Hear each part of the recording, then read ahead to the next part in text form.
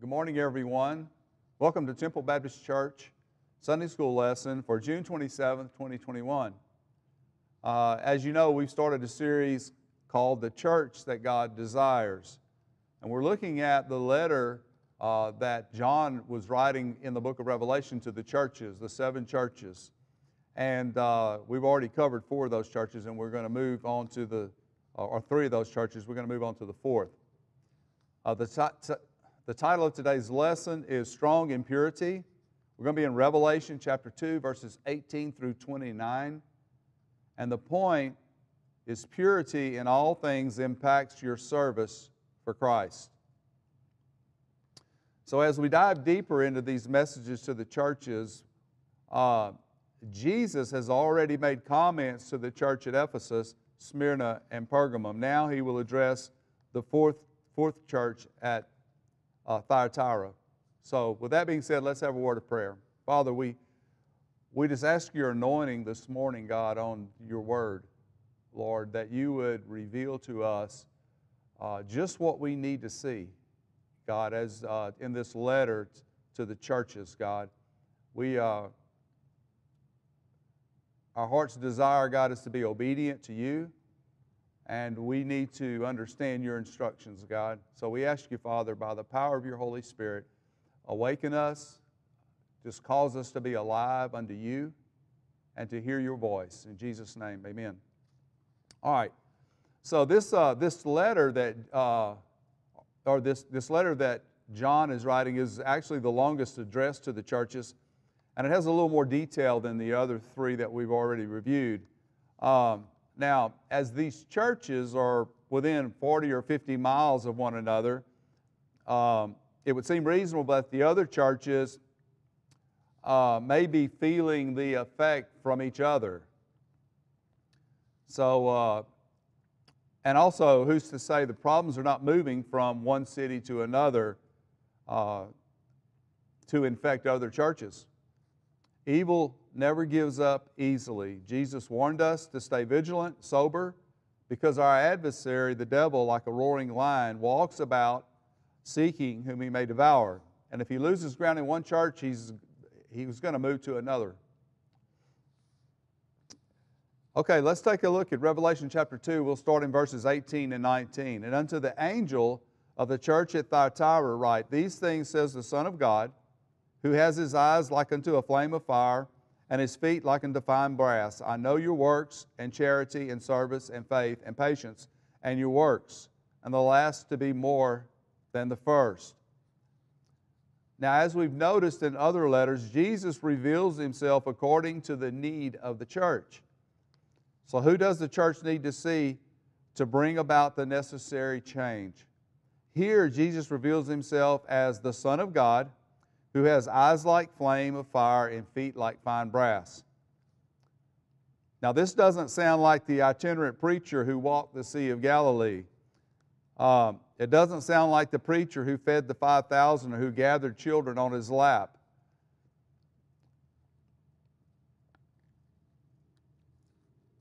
This was the Lamb of, nor does it look like the Lamb of God who was slain for our sins. The picture here is one who has eyes burning through the deception to reveal the truth.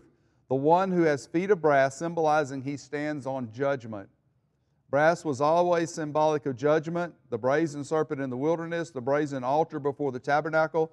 The first place anyone came if he wanted to approach God in the Old Testament, it was the altar. And it was a place of sacrifice and a place of cleansing. Everything Jesus describes about himself here is one of judgment. The eternal judge of the universe has declared it. He continues to commend the church for 5 things: their works, their charity or love, their service, their faith, and their patience. Now, we can look at these, I kind of made this up, but you can look at these as like the 5 pillars of the church. Works are those things we do in obedience to Christ as he speaks to us through the Holy Spirit. And I want to add, works start at home.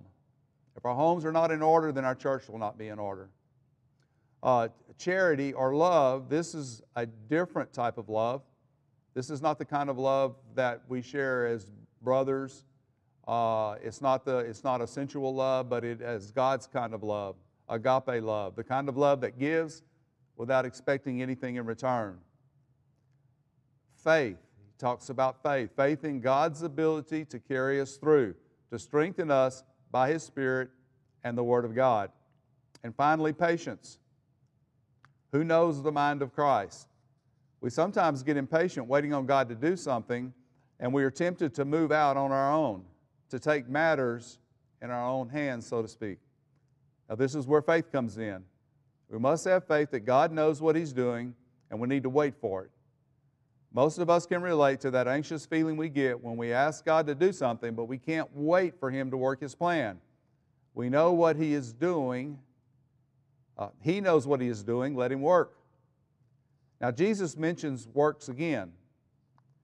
This means the church is making progress, and the works that they're doing now are more than they had in the beginning. They are learning to be patient and to let love have its perfect work. Now let's look at verses 20 through 23. Notwithstanding, I have a few things against thee, because thou sufferest the woman Jezebel, which called herself a prophetess, to teach and to seduce my servants to commit fornication, and to eat things sacrificed unto idols. And I gave her space to repent of her fornication, and she repented not. And behold, I will cast her into a bed, and them that commit adultery with her into great tribulation, except they repent of their deeds. And I will kill her children with death, and all the churches shall know that I am He which searches the reins and hearts. And I will give unto every one of you according to your works. Now, although it seems Jesus was proud of the church, He still had some things against it. You see, the church was tolerating a woman in the church that called herself a prophetess. Now, tolerance is sometimes a good thing, but there comes a time when we must take a stand against false teachers and false doctrine. Notice this Jezebel called herself a prophetess. Now, this Jezebel is an interesting character. She was the wife of Ahab in the Old Testament. He was the king of Israel. She was not Jewish, but she was Zidonian. And she led Ahab astray, even to the point he built altars to Baal, who was the Canaanite god, and he even killed the priest of God. He set up a false religious sect, angering God. God eventually had to use Elijah to destroy the priest of Baal and bring destruction to Ahab and Jezebel. Let me read you in 1 Kings verse 16 and 1 Kings 16, 30 through 33. And Ahab, the son of Omri, did evil in the sight of the Lord above all that were before him. And it came to pass, as if it had been a light thing for him to walk in the sins of Jeroboam, the son of Nebat, that he took to wife Jezebel, the daughter of Ethbaal, king of the Zidonians, and went and served Baal and worshipped him. And he reared up an altar for Baal in the house of Baal, which he had built in Samaria. And Ahab made a grove, and Ahab did more to provoke the Lord God of Israel to anger than all the kings of Israel that were before him. Now that's a railing accusation against Ahab, and we can see that Jezebel played a huge part in the seduction and deception and drawing her husband away to serve other gods. Now this woman that we're talking about in the church of Thyatira, she was not called by God. She called herself a prophetess, but she was not called by God, but she usurped the authority God gave to His called and ordained ministers to lead the church astray. God's word is clear. Women should keep silence in the church and submit firstly to her husband and secondly to the men of God that He has ordained to shepherd the church. Now this woman's doctrine is a doctrine of seduction that teaches, hey, it's okay to commit fornication and to eat things sacrificed to idols. Not only is it okay, but it's required according to their doctrine. This seduction, as is all seductions, plays on the human desires and emotions. If it feels good, do it. Now it's important to understand that this seduction that was going on in the churches was common practice in the pagan religions surrounding the Christian church. So it's not surprising that these folks were easily led away. It would be probably more difficult in our area to lead people astray, to eat things offered to idols, because we really don't do that physically. We offer things to idols spiritually, and we do that maybe emotionally, but we don't really do it physically. And to commit fornication. To even believe that it's okay to do that. But God's grace, now this amazes me. God's grace is exhibited in the next verse. He says, I gave her space to repent. So even with the things that she was doing, the people that she was leading astray, the false doctrine that she was preaching to the church or in the church, God's continued to extend His grace to her to allow her to repent. But she wouldn't.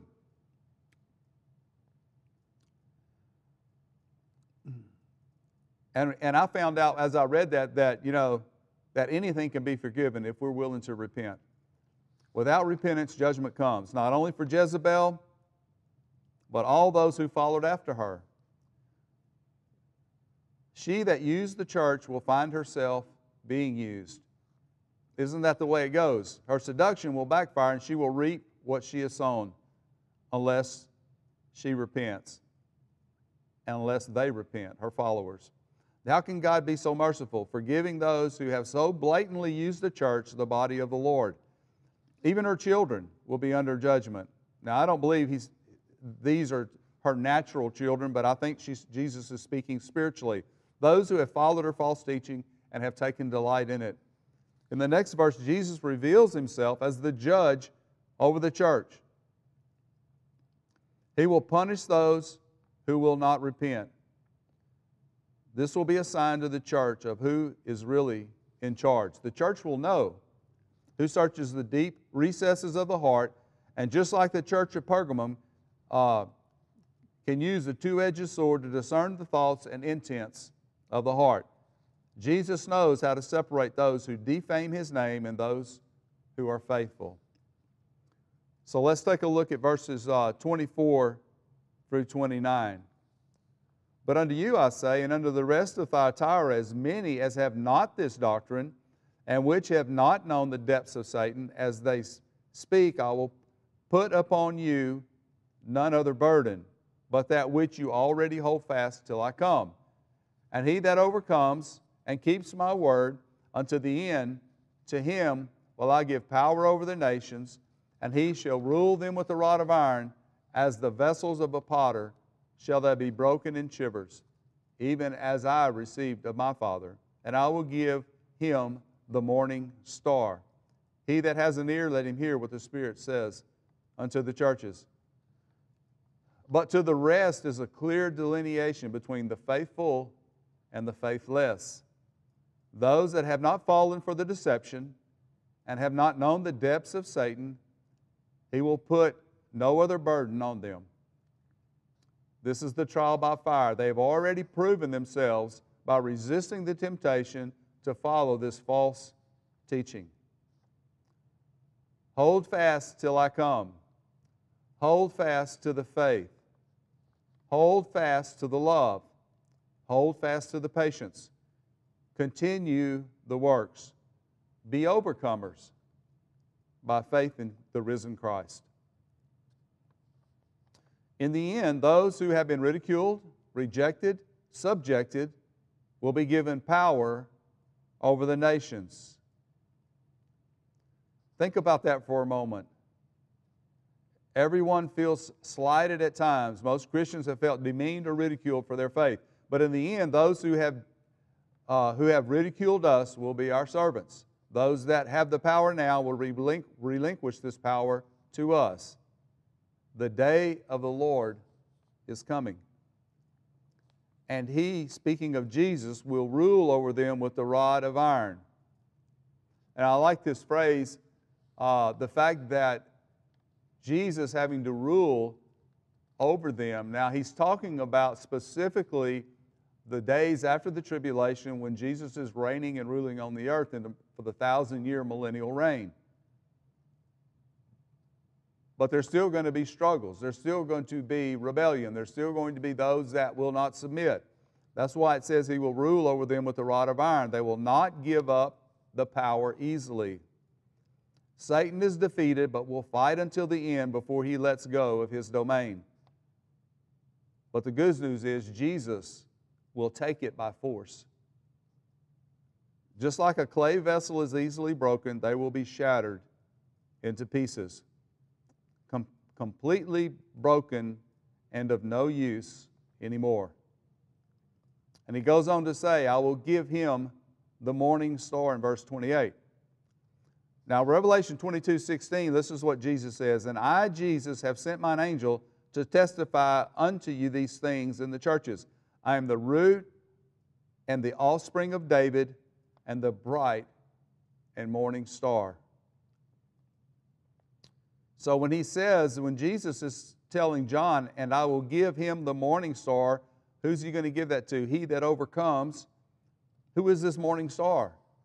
Or what is this morning star? Well, we find out it's not a what, it's a he, and it's Jesus. And we've made this comment before. The true morning star is Jesus. He is our reward. As I said before, our inheritance is not a place, but a person. Jesus. He is our possession. If we have Jesus, we have all we could want or we could need. The question now is, do you have ears to hear? Are you listening to what the Spirit is saying to the churches? Are we willing to learn from these churches in Revelation and apply those learnings to our life? And let the Holy Spirit encourage us to continue on with faith and love and patience and service and works. I think what I want to hear and what I hope you want to hear is when Jesus comes back again, for Him to say, well done, thou good and faithful servant. So I'm going to leave you with that this morning. What's Jesus going to tell you when He comes back? What words will He have for you when He returns? Father, we love you, God. We thank you so much for your word, God. We thank you for this church, Lord, and the encouraging word. Thank you for showing us. You know, we all have this picture, Jesus, of you being this weak or timid or just this preacher walking around in the desert, Lord. But here we see you as, you know, the judge, the one who holds everything in His hand, the eyes of fire that can see through everything, the feet of brass that uphold judgment. God, and we know that when you come again, you won't be that guy. You'll be the one riding on the white horse. And there'll be thousands upon 10,000s behind you, all coming. And you'll be coming in your glory. Lord, and I think that's what the church really needs to see now. We need to see that Jesus. We need to look forward, looking unto Jesus, the author and finisher of our faith, the one that's going to come and set up His kingdom. So even so, come Lord Jesus. We pray this in your name. Amen.